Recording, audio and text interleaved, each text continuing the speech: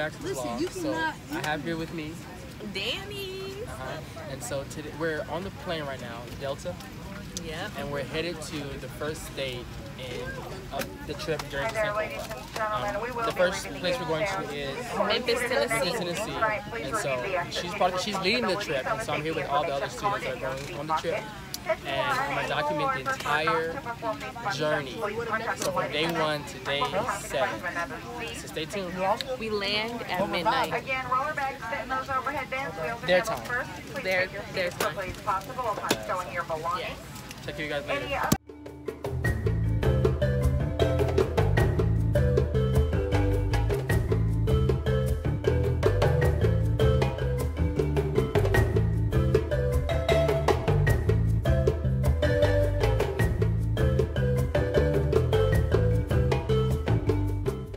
I just got off the plane. We just made it to Memphis, Tennessee. The weather is really hot. I'm not used to this because I'm from Los Angeles, but I'm breathing hard because it took a while to get off the plane and it's hot. But yeah, just made it to Memphis, Tennessee. It's about 12 midnight here, so I think they're about 2 hours ahead of LA. It's the first state that we touched down in. So I'll keep you guys posted on our advances. And that's it. See you in the next clip. Check my Me and Yara in their faces. We both friends. Oh, agree. Did you have your headphones? So you tell me you're gonna spend all that money? I can't afford it. And then you gonna buy a camera? Oh, why not? Because I'm gonna run out of storage. You gonna spend $800? So we're going to baggage claim to get our bags and then head to the hotel because it's 12 midnight, so we got an early day in the morning in Memphis, Tennessee. So I'll check back with y'all a little later on. Go here.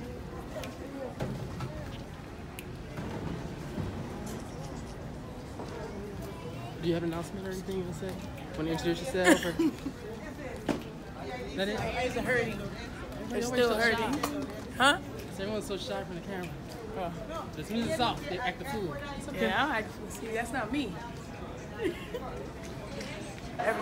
Okay guys, so we're in Memphis waiting for our bus to take us back to the hotel. No, I think we're actually going to get something to eat first. Everybody's hungry. All they ate was like peanuts on the plane.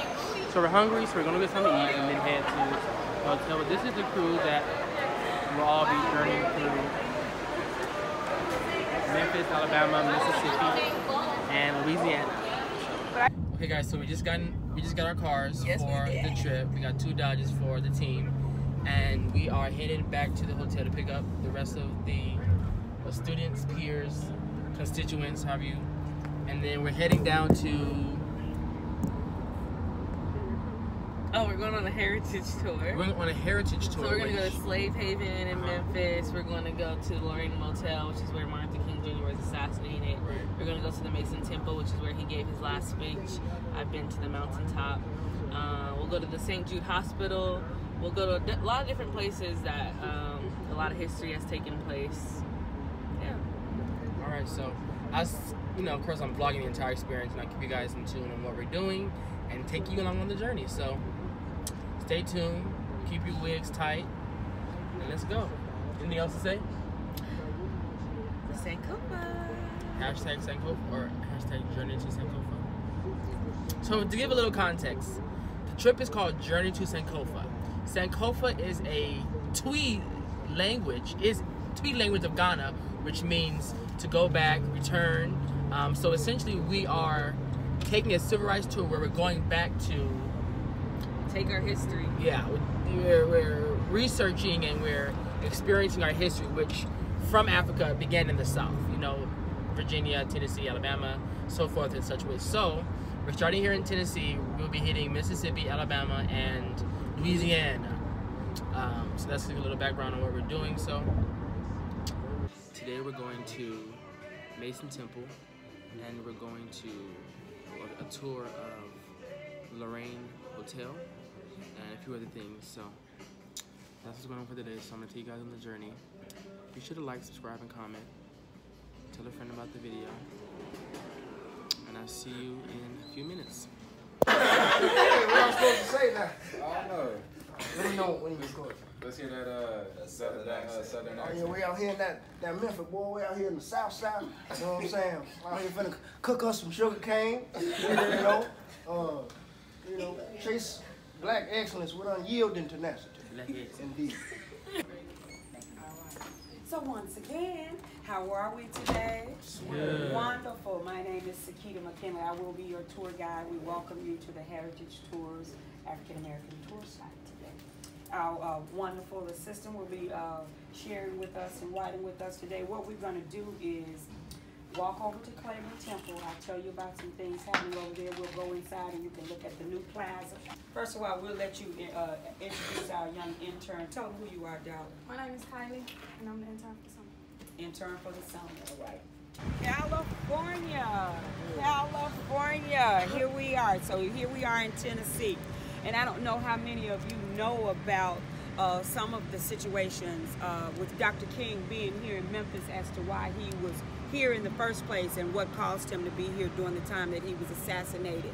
But Claiborne Temple is a historical building where most of the organizing went on for parts of the civil rights activities.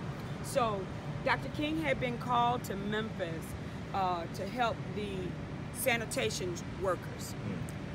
They came, they were trying to organize, the situations were deplorable. If you can just imagine grown men working for families and working for $1 a day wages. These men had organized here at Claiborne Temple and called for Dr. King to come and help them organize a strike. But we want you just to take a look at the new plaza that was just erected for the I Am a Man symbol and the men that worked with the sanitation strike along with Dr. King's assistants. We'll walk into Claiborne Temple if you want to do that and to see where lots and lots and lots of historical organizing went on in this building and in most of the churches around town.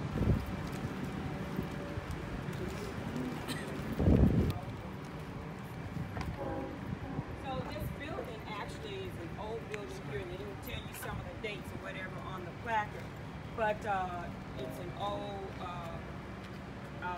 AMC church, and it's under construction. It had gone unkept for a long time, but some citizens in Memphis decided that it was time for them to breathe new life into the space for its historical value, and so that's what they're doing now with the space. So you'll see it's under construction, but they got some plans for it.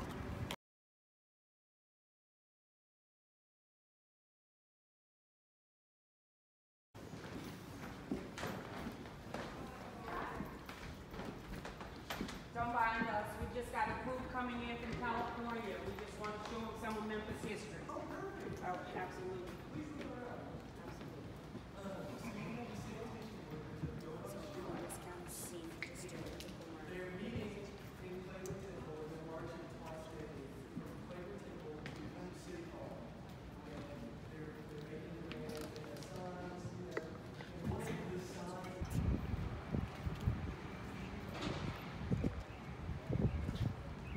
So we're here at Claiborne Temple, which, as the clip before shown, was very instrumental in the life and times of Dr. Martin Luther King, where, the issues with the sanitation workers and with the strike that was here, and this is recently been created in commemoration of the 50th, celebration of Dr. King's assassination here in Memphis, Tennessee.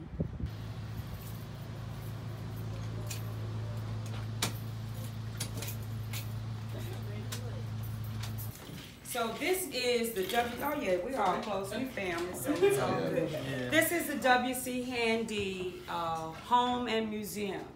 Now many people want to know, well, when did W.C. Handy start playing music? Why did he start playing music? How did he start playing music? Well, he was born into a family of preachers, ministers, you might say Southern Baptist ministers, not typically Southern Baptists, but they were in the South, and they were mostly African American Episcopal church members or Baptists. And they played and joined until several of the organizations split. But W.C. Handy grew up playing music in the church. So he started out with the pump organ and eventually went on to play and began to play and be paid money to play even as a young person. W.C. Handy, you'll see him here with Ethel Waters, you'll see him with Bessie Smith, you'll see him with Ed Sullivan, Cab Calloway, Dizzy Gillespie, all kinds of folk that were world-renowned. W.C. Handy, Louis Armstrong, you see him there. And so just a wealth of history. He actually had saved money when he first left home to go to college and had started taking some classes. But that music, those gigs were calling him. Right. Bill Street was calling his name. And ultimately what we know is that you're going to learn. You don't have to be limited to how you learn or where you learn, so you continue to learn, right, whether you're in traditional schooling or not. But he was about making that money, and that's what he ended up doing. He sacrificed that actual school, but not his education and not the knowledge, because he also became a professor over at A&M College in Alabama, and you'll see that on the wall over there. So education was important. But he was able to make an educated choice about where we go and we spend all this money to go to school, and we spend this time inevitably to get out of school to make money or do a job or whatever have you. So he's making money. He's making more money than a lot of the professors or whatever have you. So it just made sense for him to do what he did. Mm-hmm. Some people didn't agree with it, but they got their own walk to walk. Right. Everybody's got their own walk to walk. Indeed.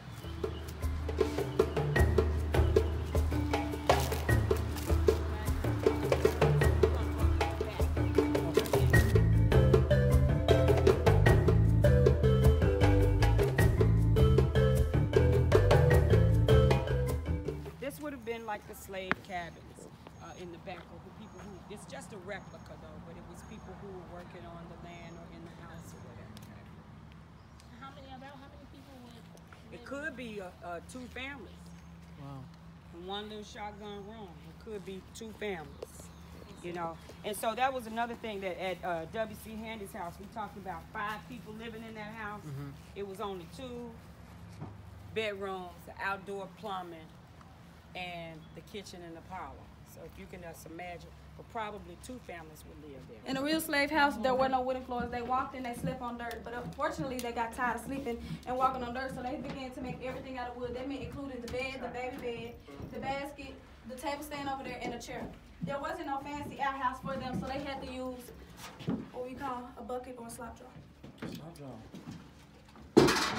There wasn't any. Sorry. Good. There wasn't any electricity or gas for heating or any of that. And I told you there were no windows, so I guess you could say you can imagine the cold winters and the hot summers. There were up to 8 to 10 people who stayed in a slave home. That meant almost up to 5 families. Everybody was sleeping in this one bed, so that meant what was yours was theirs and theirs was yours. This would be the end, but this is the beginning of your tour. Hey guys, so I wanted to do a check-in. So we're still in Memphis, Tennessee, and we just got out of the Berkeley State Museum, which I wasn't allowed to vlog in there, you know, for obvious reasons. But the Berkeley Estate was a safe haven for slaves. So it was a very integral part of the Underground Railroad. And there was the Berkeley family who would allow slaves to come in, and they would come here for refuge, you know, and be able to be, you know, nursed and, you know, have home and food, and then they would be able to go underneath the house and then go to freedom through the Underground Railroad. But yeah, I wasn't able to go entirely, but I wanted to let you guys know what was happening. And the Berkel family was white, correct? Yes, they were from Germany. Yeah, so there was a family from Germany who owned the home, and they allowed slaves to come in, seek refuge, and find shelter, and be led through the Underground Railroad. So. Hello. Hi. Miss Elaine Turner. Hi. Proprietor of the Heritage Tours. Also the drivers. This is his mother. This is one of those revolutionary women that we talked about who has a market placed around town. her sisters and her are some of the civil rights fighters in this town for us. Okay, hope y'all enjoyed the tour. We did. It was great. Good. All right. They're on their way to lunch now Okay. and over to the Civil Rights Museum, but they came back to get their bands. Okay. Great. So y'all been on quite a journey, huh? Yes, ma'am. So where else have you been? This was our first stop. First stop. Okay. Yes. Okay. Where you Tomorrow going? we'll go to Mississippi and then we'll go to Alabama and Louisiana. Oh, that's great. That's great. That's going to be quite an experience. I know. Are you guys going to see that Underground Railroad Museum there? Where is It's that in one? Montgomery. Oh, it's in Yes. Montgomery. It's it's the lynching lynching site, memorial? lynching memorial. Yeah. It's a lot to see down there. Wow. And Selma, y'all going to Selma too? Yes. All right. I was on this Selma march. So you hear that history? Yeah.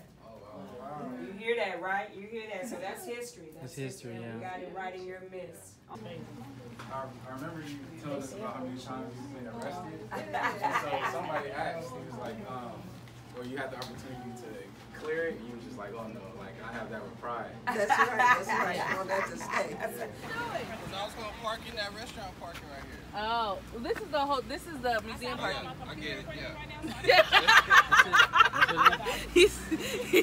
He said, I get it. My arms and my back are burned. Okay. Do you put on sunscreen? No, I didn't. And I have some too. Okay, so we're still in Memphis. They was arguing with me and Dre got burned, and I was like, I'm not happy you got burned. But Sorry, y'all. I told Passed you, out. we need sunscreen. We do. So we're stopping for lunch. We're going to a barbecue spot. You know, I mean, it's only right when you're in Memphis, Tennessee, to go to a barbecue place. So we're ready to get this barbecue, and then we're gonna go over there to the Lorraine Motel where Dr. King was assassinated in 1968.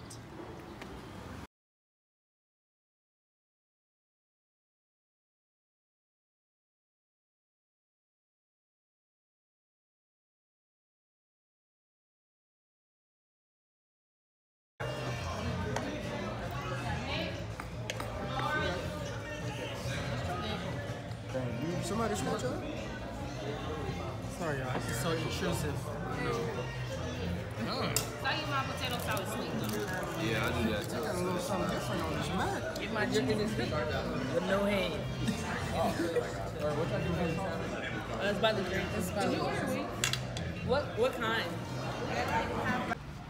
Oh, we are doing a Dr. Martin Luther King thing today. Just get up. I tried to.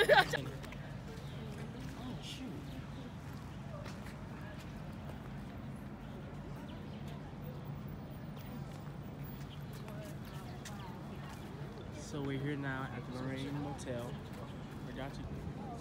I'm sorry. I know you just want